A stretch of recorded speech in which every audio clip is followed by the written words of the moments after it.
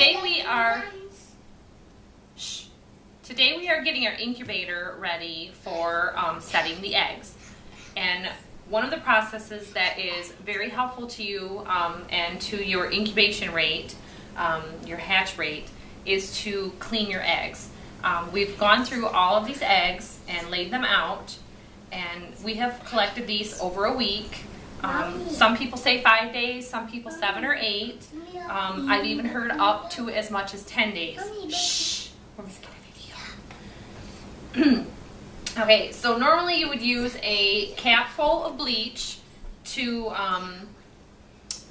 a gallon of water. So I don't have quite as many eggs to have that much. So we just did a small solution of it. And you're going to want to just dip each egg for a couple of seconds. I run my fingers over it. And I don't do this until the day of the hatch.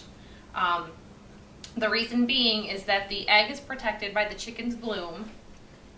And if you've ever seen a chicken lay an egg or watched a video of it, they secrete like a layer of solution, and it protects the egg. So after you've done all these, you want to lay them out, and I try to get these in the position that they're going to be. Some of them, like this one, you can't really tell which side is up or down, and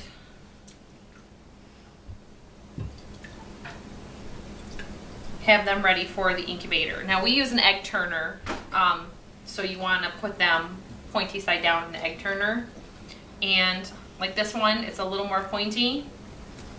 This one is perfectly oval. Another trick that I have learned, and some people disagree, but we're going to do a test on that one day, is that an oval egg is female, and that a pointy egg is male. So if it's perfectly oval, chances are you're going to have a perfectly oval egg is going to be a female egg, and that a pointy egg or your regular shaped egg is going to be a male. So if you don't want roosters, you could just leave those out of the hatch. Now, the interesting thing about that is when you are getting straight run chicks at a hatchery or a store, the hatchery has already sorted out the eggs before they're hatched.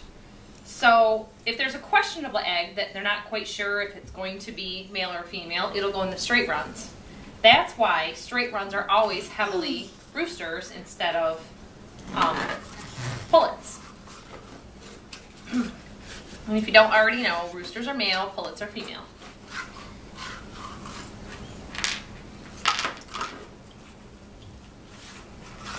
Okay, so all the eggs are ready. I don't want to wipe these dry.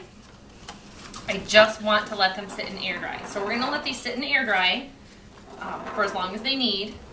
And then if you are going to use an incubator that you don't have an egg turner, you're going to want to mark an X and an O so that you know which side is up when you're turning it, so that you're always switching it back and forth. So this is the one of the first processes of sorting out your eggs for the incubator. The next thing that you're going to want to do, which I kind of went through already, is you want to inspect each egg for a crack or anything. And you can do that just visually with your eye, or you can do it in the dark with an egg candler. Now we don't use anything fancy. You can use a tube from a toilet paper or a paper towel roll and flashlights. Now the kids have these really great LED lights, and you just hold it into the paper towel, and in a dark room, an egg in, and then when you're in the dark, you can see any cracks. That's right. And then in a week, you'll want to do this again to check for any signs egg viability. Of a chick. Yeah, so you'll be checking for spidery type veins that are sprawling out. So we'll continue on to that. We've made an egg handling video before if you have questions about that. But it's always best to make sure that you're not putting damaged eggs into the incubator. So that's the beginning part for selecting, processing, and cleaning your eggs for the incubator.